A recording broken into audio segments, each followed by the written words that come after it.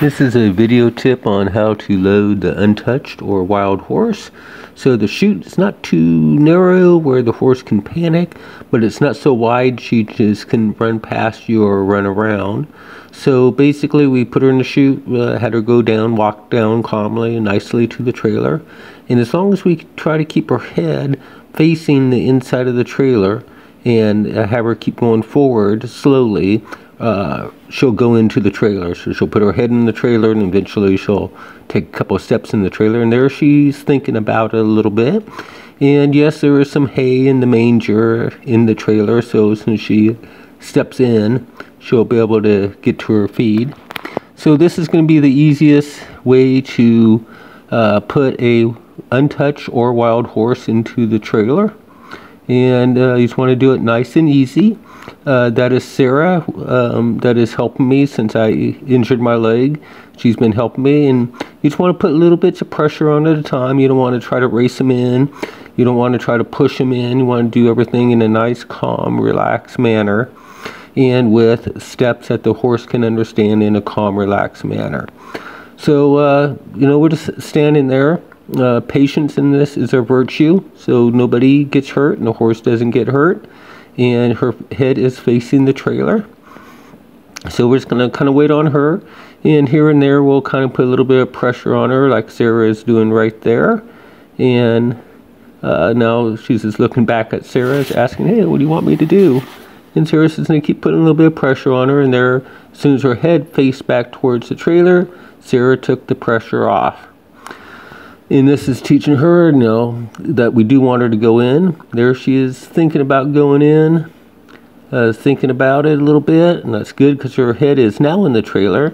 And if we keep her head in the trailer and going forward, eventually her body's going to follow her head right into the trailer. So there she stopped, and now she's going to face Sarah a little bit, and that's what she's been taught to do in the round pen, is to face us when we put pressure on her. But now we're asking her to go away from us. There she turned around and is facing Sarah again. So we're just going to keep working with her here. Sarah's going to keep putting pressure on her, little bits at a time, to try to get her to turn around and at least go ahead and face the trailer. She's not putting a whole lot of pressure on, but a little bit of pressure on. And that is Fire, and Fire faced her because that's what Fire thought she wanted her to do. And that's all right, Fire's trying to do the right thing. And so Sarah's going to keep putting some pressure on there. And eventually Fire's going to turn around and face the trailer again. And just little bits and tiny bits, a little bit of pressure like Sarah is doing right now. There she tried to go to the left a little bit. Now she's facing back to the right. But just little bits of pressure, and you can see how she turned around there a little bit. And that's why we don't want it super wide, the chute super wide like we have here. Just, wide enough to where, she's not going to panic. So if it was too narrow, she definitely would panic. And then, so too narrow is bad, and too wide, she'd be able to dart off to the left or to the right and go around you. And we don't want that either. So it's just wide enough to where she's not going to panic. And so Sarah's going to keep asking, putting a little bit of pressure on her.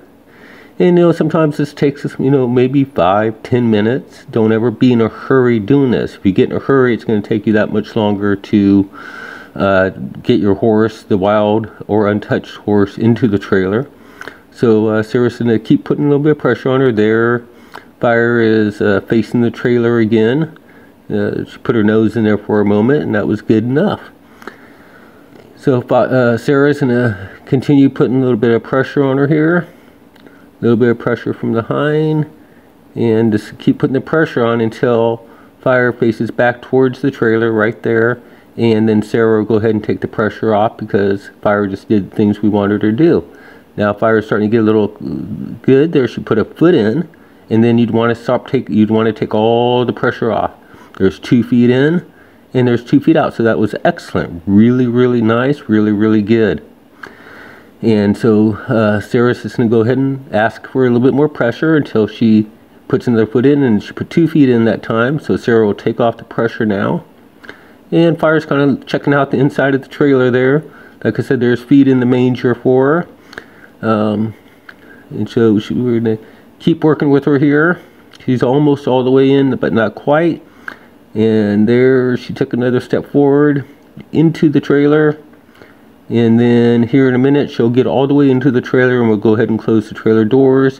When they did close the trailer doors, she got a little excited, but not too bad, and that was it. So going on here, Sarah's going to add a little bit more pressure here in a minute to get her in. Then Billy on the left and Lynn on the right will go ahead and shut the trailer doors. So Sarah's going to put a little bit more pressure, and there she goes in. And then here the doors go shut, and that's how you do the wild horse into the trailer, the untouched horse. Hope you enjoyed the video. Thank you.